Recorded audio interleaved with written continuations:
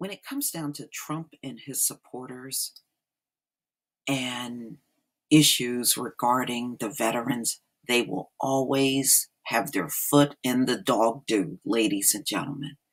They will forever have their foot in the dog do. All stemming back to the NFL. When they were taking that knee for police brutality, it was Trump and his supporters that brought up the veterans and how the veterans were being disrespected. And from that point on, ladies and gentlemen, Trump has done nothing but disrespect veterans. Now, you would think his trip to France and missing Arlington would have been enough, right? You would think a man would lay low and stay off of issues of veterans out in the news. But no, not Trump. Trump is back on the can criticizing veterans once again.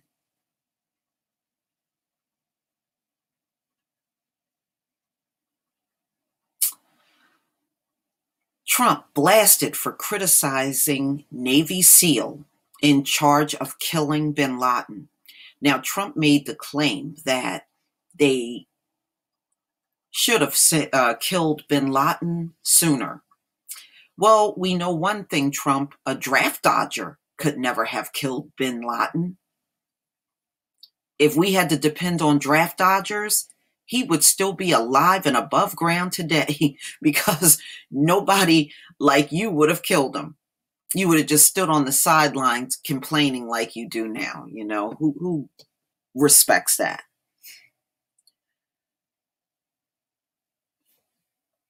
Former comrades in arms of retired Navy SEAL Admiral who oversaw the 2011 operation to take out Osama bin Laden blasted Trump for denigrating the former commando for not killing the terrorist leader sooner. Then in the interview, Trump said that this was a Hillary Clinton supporter. Oh, I see. So you only honor veterans if they are Republican and Trump supporters. If they support anyone else, then that veteran don't count, huh, Trump? Because that's exactly what you're saying. So now, once again, Trump is being dragged over veterans. Once again.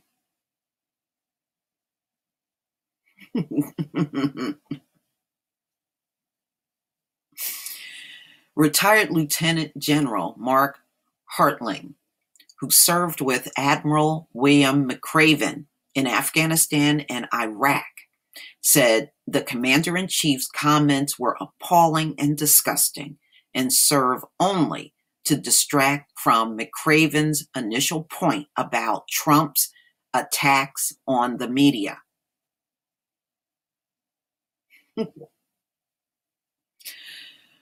What the issue was is the president calling journalists fake news.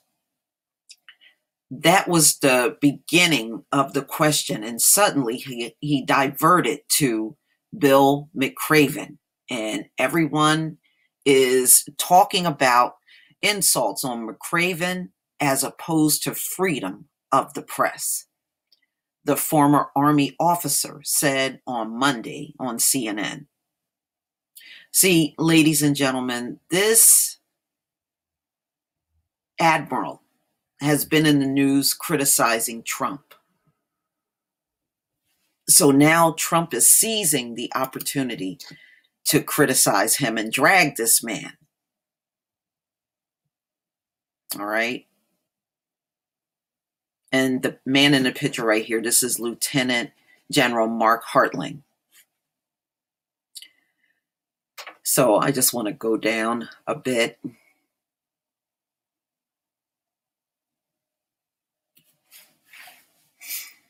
Okay, McChrystal, who commanded U.S. Army troops in Afghanistan, suggested that Trump's chiding McRaven reveals his disregard for the U.S. military despite the president's claims otherwise, which is a very good point. Now, in front of the mic and on Twitter, and according to his supporters, they all support the veterans, especially, during the NFL protest. Oh, they were all pro-veteran, right?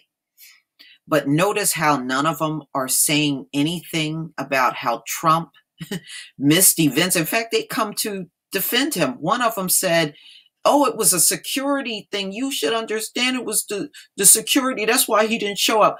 Okay, then explain how the other presidents showed up and there were no security issues.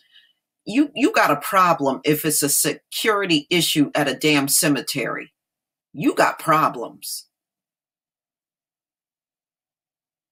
And all of the other world leaders were there, but you're saying for Trump it was some security. Y'all need to just shut up. I'm serious. If that's the best thing you can come up with, y'all need to be quiet. But that's what some troll had the nerve to write me.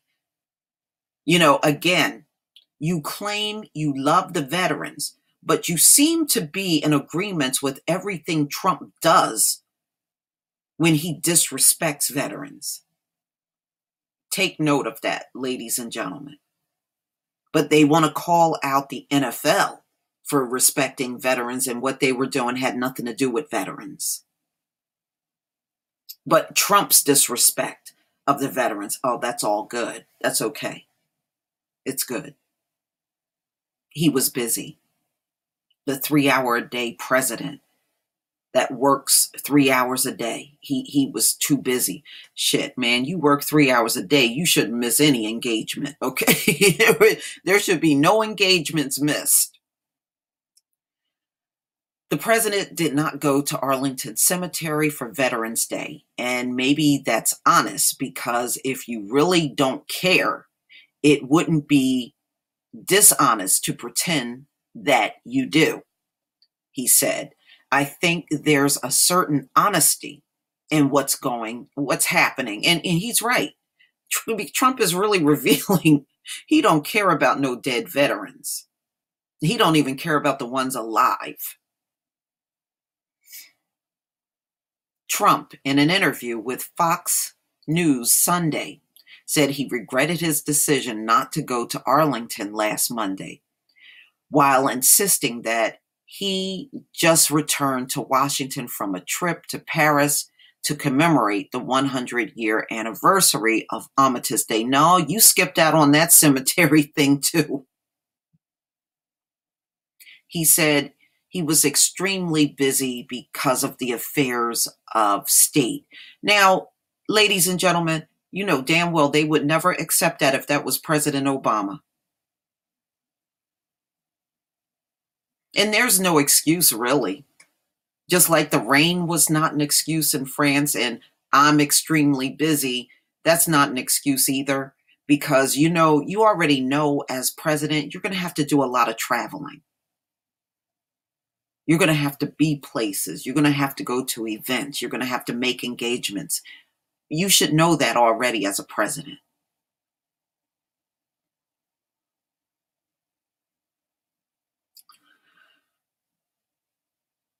Okay. George P. Bush, the son of former Florida Governor Jeb Bush, and the nephew of former President George W. Bush, sang McRaven's praises in a tweet on Monday. Okay, so the Republicans are coming out and praising this admiral, where Trump dropped the ball. It's damage control. They got to do damage control because Trump has so many foot in the mouth moments. So Trump, in an interview with Fox News Sunday, lashed out at McRaven. Now, this is a veteran. This is an admiral, a veteran.